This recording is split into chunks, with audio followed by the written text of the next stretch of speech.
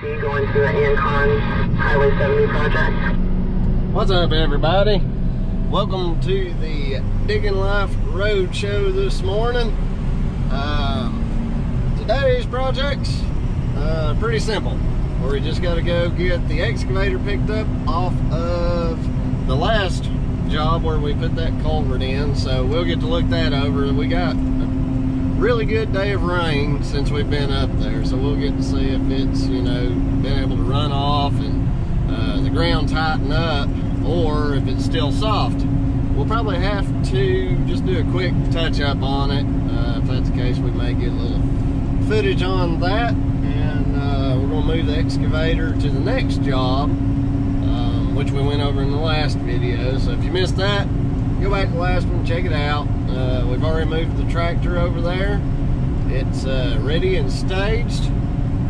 It may be dry enough today to go ahead and grab that ditch line, pull it over, and fill in that rut that's been caused by the water not being able to get to the ditch line. Just real quick to cover a question. I wish I'd written the guy's name down, sorry. But he wanted me to touch on how I got started in excavation and grading. And to make a long story short, I started my career out mostly, as far as this goes, as an over-the-road truck driver. That's where I acquired my CDLs. I wanted to become local. I didn't want to be, you know, traveling all the time. I wanted to have some roots. And so I took a job driving a tractor trailer, hauling heavy equipment for United Rentals. Well, it was RSC Equipment Rental, and when the economy took a dump, United bought them out. And that's where I got my hands on the controls of skid steers and excavators. Pretty much all kinds of excavation equipment. And it was always fun just to control the boom and drive the stuff around. And that's kind of where I developed a love for it. And when I was ready to start my own thing up, by being in that position, I already had the ability to haul my own equipment. And that's just kind of how I got started. I started out with a mid-80s gray market Yanmar tractor, the ones that come from Korea. They bring them over, and if I can find the picture, I'll post that up. And I mean, I worked the devil out of that thing. I beat it to pieces. It was a 50 horsepower.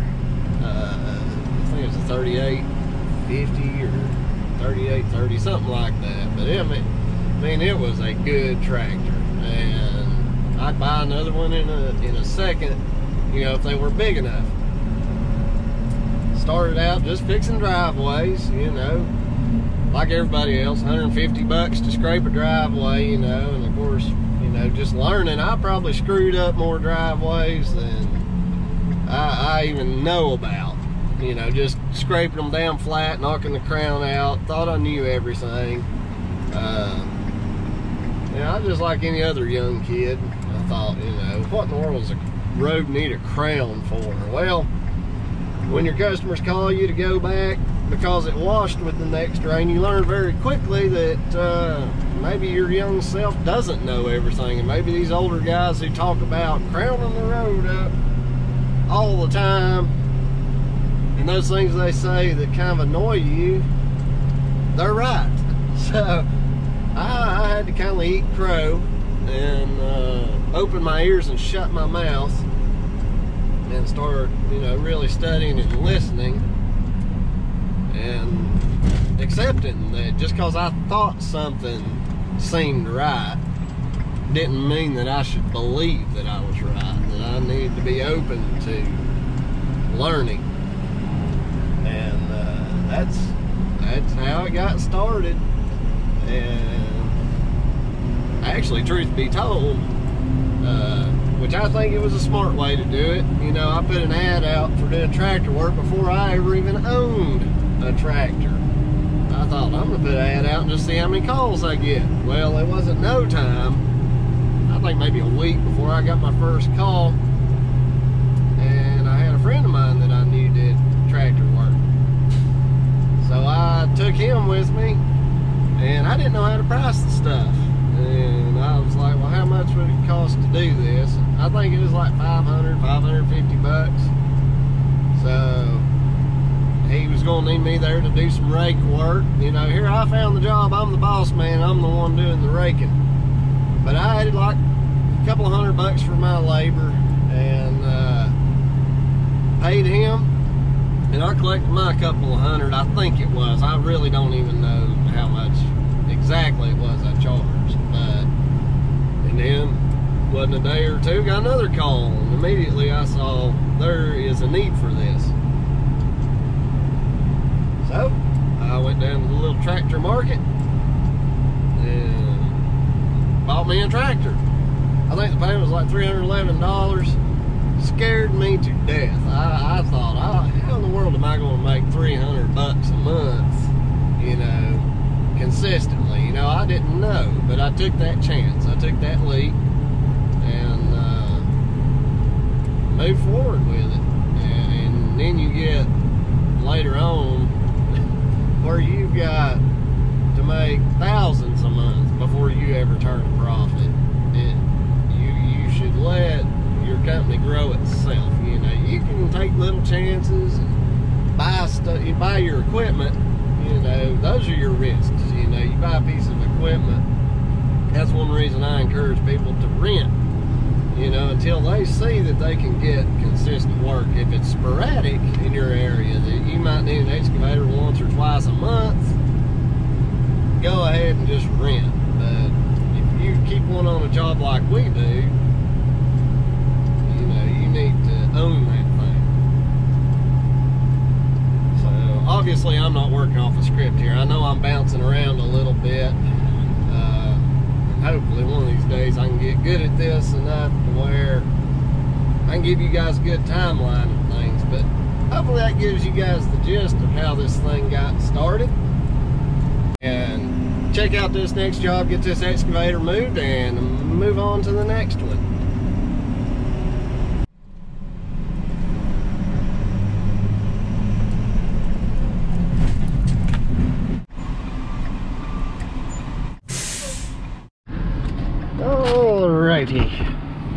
Let's go. Oops, that fit. Let's go back here. See how our little road is holding up. And it was super soft the other day when we were working on this, but you can see got a little bit of a spot right there. Let's see.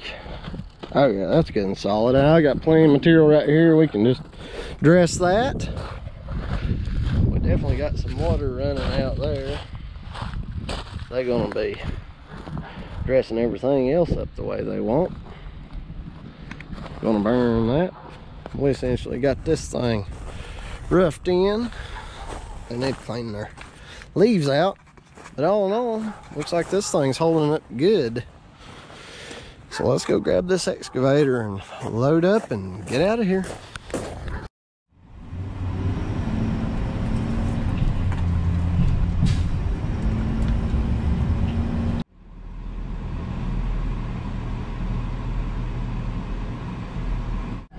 So we just got the excavator dropped off at our job, and there's really not much of a good place to park here, so I'm gonna go have lunch with my sweetheart, drop the trailer off, and then we may ride back over and do a little bit of digging today.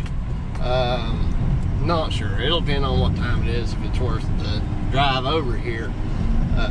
But also to touch on something, when I was starting my business and how I got it started. For somebody who has only worked for somebody else, you are not used to, nor are you prepared a lot of the time for the big payments that come along with owning excavation equipment. For example, our truck, $1,400 a month. Excavator is, I think, a little over $1,200 a month. If you get a 10K trailer and you finance it, anywhere around $200 a month. And insurance, anywhere from $2,000 to $4,000 a year. depending on how much coverage you carry. Now, if you guys are adding this up, it adds up very quickly.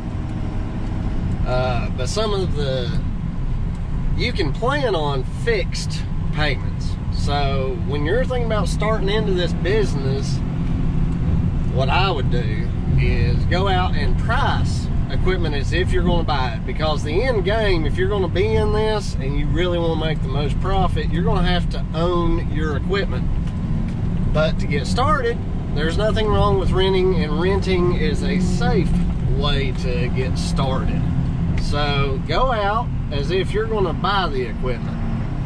Get your prices from these dealers, and then, you know, right now interest rates on equipment are around 5%. Just for the sake of this video being on the channel for years, it is 2020. Of course, interest rates change, but get your prices, okay? And then find out from your bank, you know, just tell them what you're looking at and what you're looking to buy, and they can give you an idea of payment and what you can plan on a month, okay? So now, an excavator the size of this one rents anywhere $300 to $400 a day.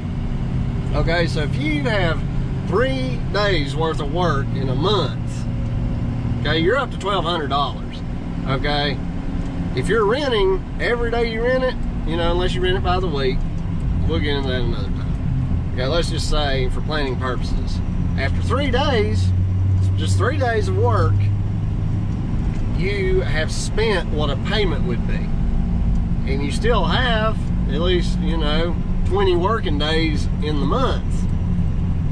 So that payment starts looking less scary and a lot more appetizing. In the beginning, you know, you're just getting your name out there. There's a chance you may not have 3 days of work. Then again, you may come out of the gate just wide open, in which case, you know, you're lucky. But now that you know the payment, you know the rent, you can put a plan together, and you can start basing your operating costs and your daily charges. This is where it's tricky, and it takes self-discipline to win the bids from other contractors, or at least be competitive. You're going to have to bid as if you own that machine, and you're going to lose a lot of bids by renting. I'll just go ahead and tell you, you're going to lose a lot of bids unless you have the discipline to bid on a daily rate as if you own that machine. Your profits are going to stink. They're not going to be good. But the end game is that you are winning bids. You may be only making $100 or $200 profit a day, but if you're working for 15 bucks an hour for somebody else, do that math after 8 or 10 hours. It's still pretty good money. You're still making what you would be making working for somebody else.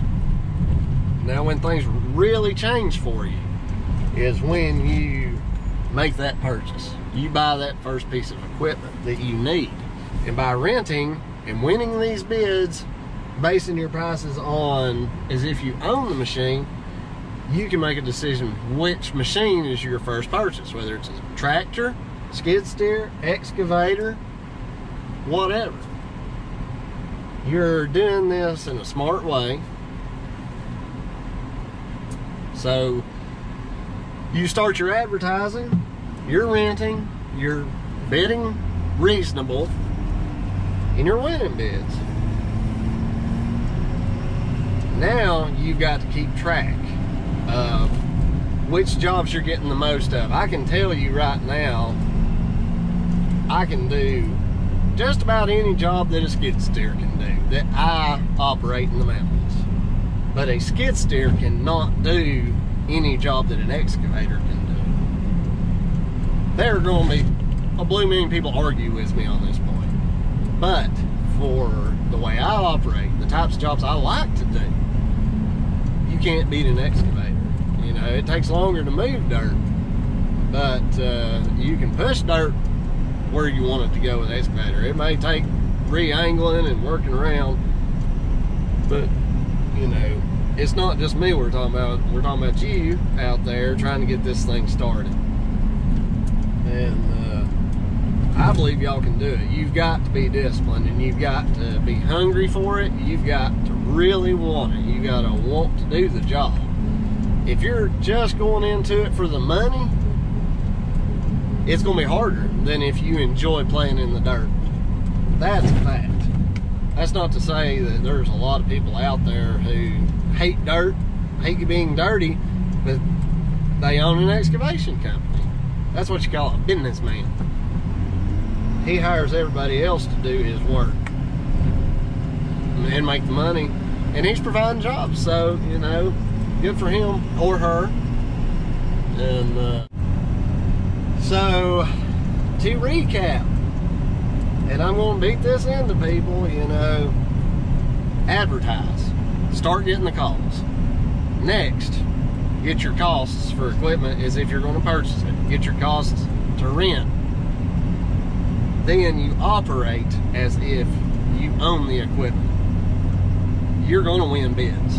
You're not going to make a whole ton of profit unless, you know, you're just savvy, you know how to schmooze your customers. And I probably shouldn't say that renting you're not going to make a whole bunch of money, but doing a little job like what we're talking about is doing a job like I do, working by myself, or working maybe a two-man team, you know, the operator and then the helper.